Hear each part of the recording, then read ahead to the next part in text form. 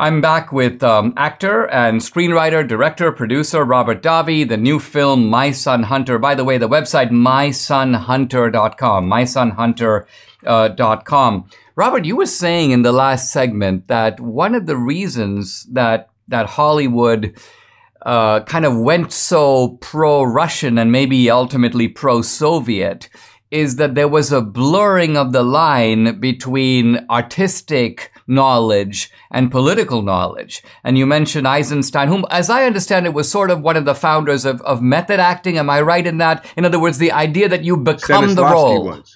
Stanislavski was the founder of the method, That's right. the method acting. But Eisenstein was one of the proponents of film theory and the montage sequence. In the film My Son Hunter, not many people pick it up, but I use a scene from Eisenstein's The Odessa Steps, where the revolution happened, to kind of make a wink to January 6th about the propaganda around January 6th and the disruption that did.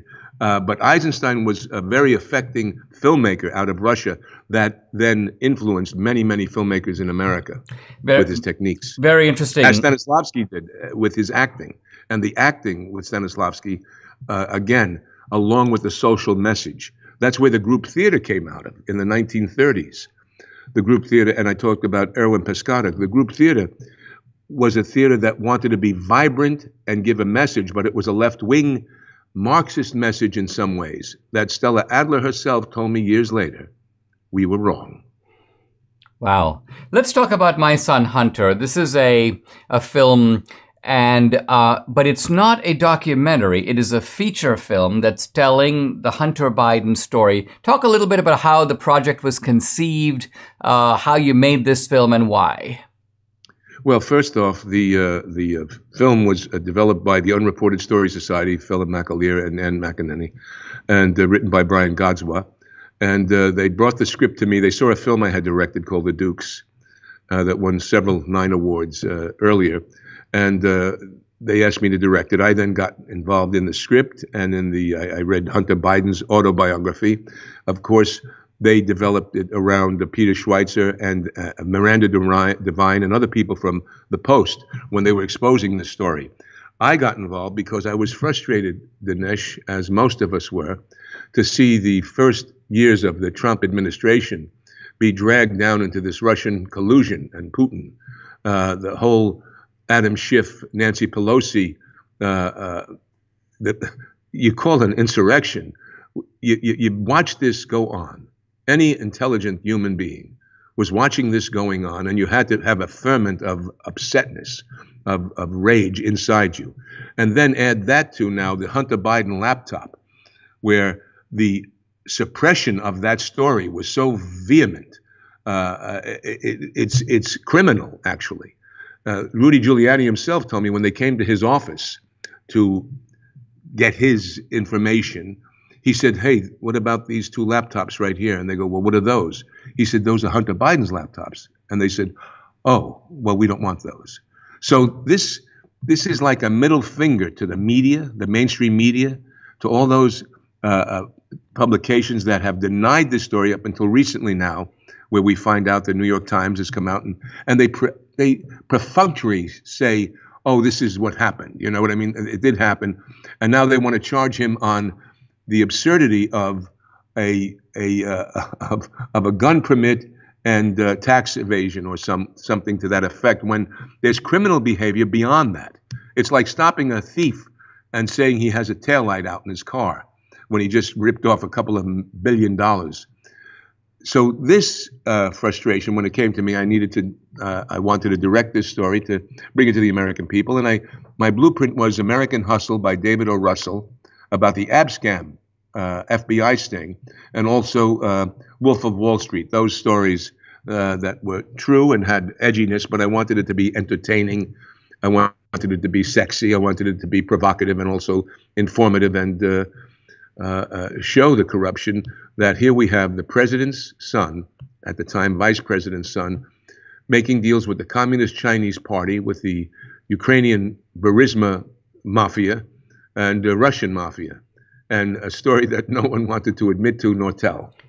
Now, is it really the Hunter Biden story, or would you say it is the, in other words, one way to look at this is that you've got this rogue operator Hunter who's a sexual pervert and opportunist, and also knows that he can cash in on his father's name, and he does it left, right, and center in the Ukraine and in China. Another way to look at it is that the Bidens were running almost Corleone style, a family racket, and it's not Hunter's racket. It's really Joe Biden's racket, and James Biden, Frank Biden. I mean, they were sent on bagman missions to Costa Rica and other places. Does the film expose the breadth of the scandal, bringing in Joe Biden, who was very definitely in on it, wasn't he? Oh, absolutely. I mean, there were tremendous scenes. Joe Biden is played by a terrific actor called John James. And Hunter is played by Lawrence Fox, great English actor who is part of the Acclaimed party in England right now and comes from a huge family dynasty. And Gina Carano plays a Secret Service agent. Yes, those aspects to it where Joe was involved. It's called My Son Hunter. It's not called Hunter. So you can now assume My Son Hunter, the smartest man I know, that Joe says. And we use actual quotes and actual dialogue. I even put in the moment where you speak about now, about the, let's say, like a Corleone family. There's a moment that was not in the script originally, but when I was researching, I saw that Devon Archer had texted Hunter Biden when he was being harassed. And he texts Hunter and he says to him, "What's going on? Why is your people in your dad's administration coming after me? Why are they trying to ruin my family, my kids, Hunter? What's going on here? My kids. And these Asians, they're getting in my head. What do I say to them?" And then Hunter gives him a Michael Corleone kind of speech that basically says, "You're part of a great family, and all great families are put under pressure. And what you have to do is maintain this course with perseverance and love." Basically, he's telling them to shut up and not fold. And so those aspects, and his uncle, we even talk about how it's a quick little thing, but John Kerry's son was involved with Hunter Biden, and he withdrew from that organization. And you have Bobulinski talking about all this stuff that everyone wants to ignore as well. But yes, we do go into the breadth of the, let's say, the Biden alleged corruption and influence peddling.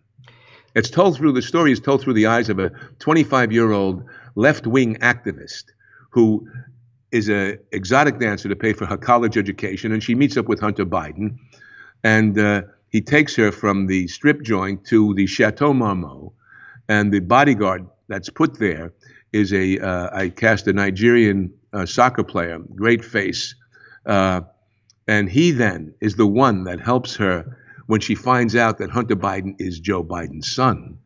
And she starts to look on the internet things about him and can't find anything. And he says to her, "You can't go to the mainstream media, Kitty. You have to go to alternative search engines."